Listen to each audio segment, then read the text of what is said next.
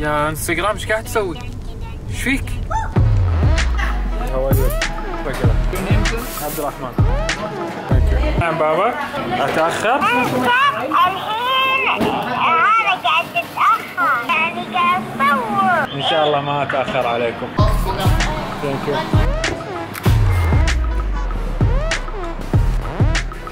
Nearly 8 years ago, انستغرام قاعد ينمو بطريقة مخيفة. we are now a global community of 1 billion monthly actives on Instagram. قاعد يطور نفسه بشكل خيالي. Let's talk about video. والفترة الأخيرة مثل ما كلنا شايفين قاعد يحاول يسيطر على السوق كله وقاعد ينافس كل الابس الموجودين بالسوق. لما قرروا ينافسون السناب شات يسوون الستوريز، وايد ناس ما توقعوا انه يقدر ينافس، خصوصا انه كان كوبي عن ستوريز سناب شات، إلى أن بالفعل طيح سناب شات، والسناب شات مو عارف شو يسوي بنفسه، قاعد يسوي الابديتس، والابديتس كل مالها قاعد تخرب البرنامج. سناب شات في ناس للحين متمسكين فيه، ممكن يعارضوني للحين انهم مو قادرين يتخلون عن السناب شات، لكن الارقام تقول ان سناب شات حاليا طايح. لكن المنافسه للحين منافسه جدا صعبه مع خصم جدا قوي، مع يوتيوب يعني جوجل.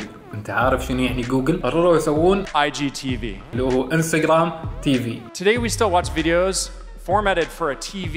كبداية ما نقدر نحكم هل انه راح يقدر ينافس ولا لا. How we watch it is changing. في بعض السلوكيات عند المستهلكين حاليا وهم قاعد يحاولون يغيرونها. Whatever we do, it has to be mobile first. وفي سلوكيات قاعد يحاولون يتماشون معاها. This is on your phone, so it should be built with your phone in mind. نفس المسكة اللي انت ماسكها تقدر تشوف هذه الفيديوهات. Teens are now watching 40% less TV than they did 5 years ago.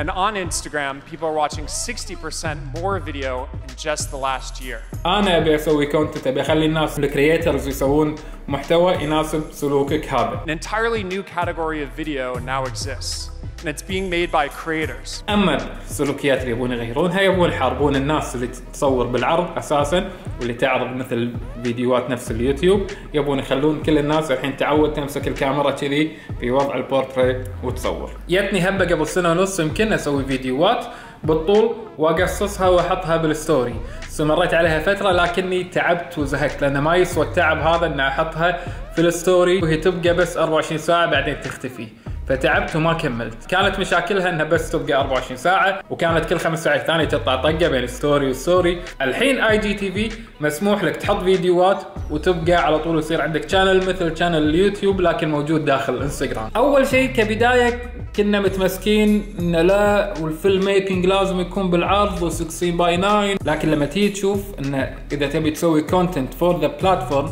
يعني بس حق البلاتفورم هذا، فهو جدا مناسب. تبي تسوي افلام بالعرض تقدر تسويها تعرضها في اي مكان ثاني، لكن الحلو في الموضوع انك تقدر تسوي كونتنت خاص او محتوى خاص لهذا البلاتفورم، لهذه المنصه. ايش رايي فيه؟ انا حاليا اشوف انه يونس، ما اقدر اتوقع هو راح ينافس ولا لا او راح يستمر ولا لا، لكن انا اشوف انه ممتع. حق منو راح يكون؟ حق الكل يقدر يستخدمه، لكن اللي راح يستفيدوا منه اكثر هم الكرييتر، صناع المحتوى. بالستوريز كان الناس اللي بترد علي او بتعلق دز اياها دايركت مسج، ودايركت مسج لازم انا اطق لها اكسبت، وقصه طويله وبعدين وايد تصير مسجات وما تقدر ترد عليها. الحين مثل ما قاعد تشوفون تقدر ترفع الشاشه، ارفع الشاشه راح تطلع لك اللايك والكومنت والشير والثلاث نقط. اللايك والكومنت معروفين، الكومنتس راح تطلع هني تحت، ما راح تطلع بالدايركت، راح نقدر كلنا نشوف الكومنتات ونرد على بعض. الشير اللي هذه العلامة المثلث، هذه اذا بتدزه دايركت حق اشخاص ثانيين او بتدزه حق جروبات في انستغرام. والثلاث نقط اذا كنت بتسوي كوبي حق اللينك وتدزه في مكان ثاني. سهلت علينا وايد امور. والحين حتى في IGTV نفس اليوتيوب تقدر تطق لايك كومنت وشير وكل شيء صار موجود الحين في انستغرام. كتبوا لنا رايكم في هالاب الجديد، تجربتكم له وتوقعاتكم له في المستقبل في الكومنت تحت. شكرا، ما يعطيكم العافيه. We call it IGTV.